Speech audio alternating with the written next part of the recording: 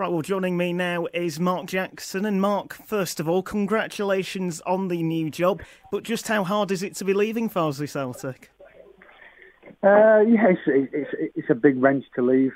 I've been there for many years now. I think it's 8 years I've been there, so it's been a big part of my playing career towards the end of it, and obviously kind of the start of my coaching career as well. It's been a good time down there, but it's time to move on now with this opportunity. But I'll still be sad to leave. Of course, you've experienced plenty of ups and downs during your time. Just how big a wrench is it to be leaving, the fan base that you've had for so many years? Yeah, the fans have been fantastic down there. And they've been through a lot over the years. Obviously with the club getting the promotion to the Blue Square Premier, which it was back then, and then having obviously the relegation, and then the administration, and the club folding, and then reforming. So there's been a lot of ups and downs for the fans. But to believe in them is upsetting as well. But more importantly, the volunteers and everything what make a non-league club what it is. I'll be sad to leave them. I've made some good friends down there, some friends for life down there. I'm not moving or anything like that, so I only live 5 minutes from the ground. So obviously, when I can, I'll still support the club and go down and help out when I can. And of course, it must be good to be leaving, knowing that the club has the restored name of Farsley Celtic. Yeah, it was a big thing for the club getting the name back. I know they were upset when they had to lose it, but the staff behind the scenes, Josh Greaves, John Palmer, and the directors worked really, really hard to try and make that happen. And it's when a club gets its kind of history back and its identity back, it's fantastic. So, leaving the club now, it is upsetting for me, and it is a wrench to leave. But it's a new challenge for me to move on, and the club's fine. The club's in great shape. The league position might not say that at the moment, but the squad's strong. Everything's in place as regards to the academy. Neil's still there, and what have you, and the other staff. So it's in great shape, and it's. Although people might say it might be a big loss, but football moves on quickly. And I'll be replaced, and as long as I've made a positive impression over the years I've been there, then I'm happy with that, and I'd like to think I have done. And I suppose that must be a relief that you're going to a new challenge, and yet you know that you're leaving the club in a safe pair of hands. Yeah, Neil's still there, and all the staff are still there. Everything's the same. What we tried to build, especially with the academy, linked in with Leeds City College, was kind of a foundation that if ever this did happen where I kind of moved on, then it'd still be there. I was the main connection there between the college and the club, but those foundations are now there, where the next person who comes into my role can continue that on, and hopefully the first team can benefit from the young players who are coming through at the academy and the college to obviously move on to the first team, and that link will continue. So, that's hard work from not just myself, but other people as well at the college and the club. And, I'm 100% sure that link and those foundations will be there in the future. And I suppose when you first joined Farsley Celtic, you'd never have imagined staying for so long. No, I didn't. I come as a player first and foremost. I did come straight out of the pro game, and I was still playing. I was just starting on my coaching career then, so I did little bits in the community and things like that, and it's kind of progressed there. Stepping up with the academy, setting all that up. Whilst I work through my badges to get the qualifications I need to obviously go on to the next level for me, which is going back into the professional game.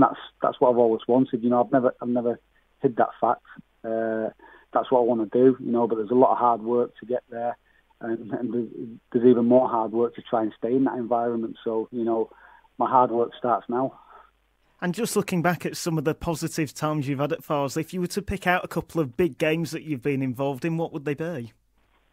Well, there's been so many. When we're playing in the Conference Premier, travelling down to Torquay, a hell of a journey for a part-time team to go down there, and we had an overnight stay, and we won the game 1-0.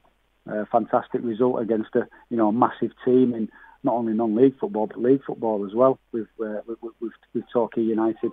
Another game. What springs to mind, what I've said as well, is kind of the game in the North East counties. We got beat by Parkgate in a really important game, which put them points ahead of us in the league with, I think it was maybe 3 games in hand or something like that. And I remember those celebrations, what the Parkgate players were doing in the dressing rooms, and the realisation of where we were and what we needed to do as a group of players to achieve our goal kind of sunk in at that moment, and we realised that we had to go and win every game. And I think after that we went on a 22 game or a 23 game unbeaten run to win the league.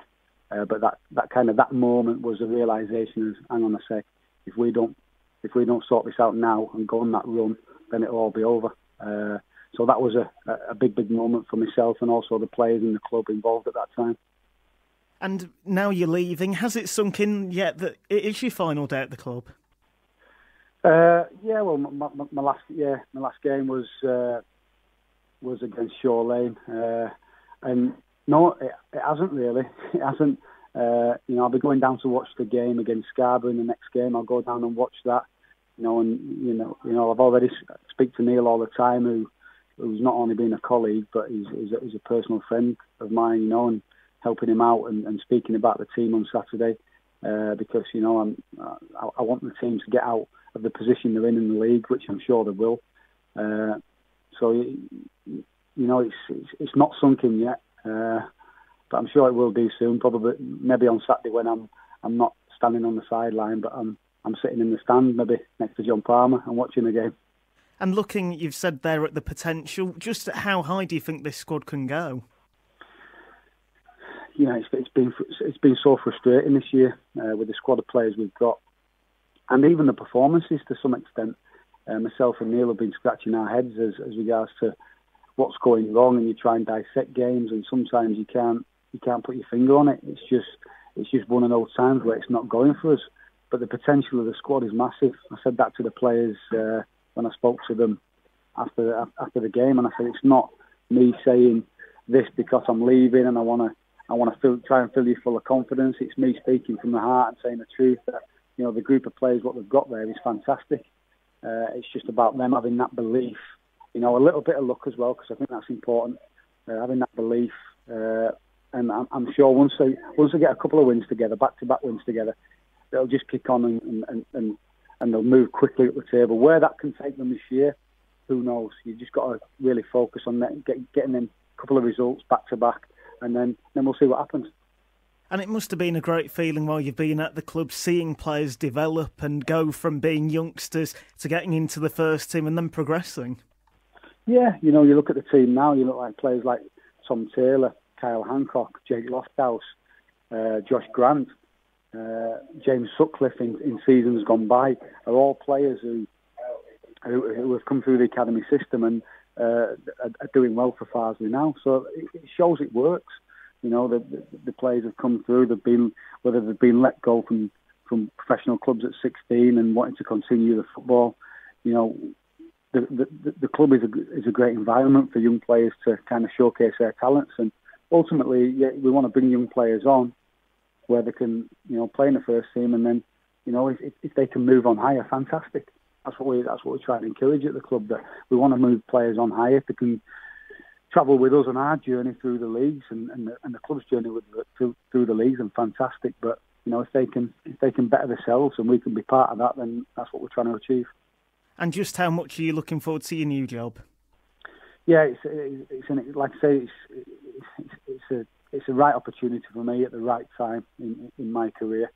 I'm looking forward to going back to a club where I started my professional career under a man who brought me through at the club.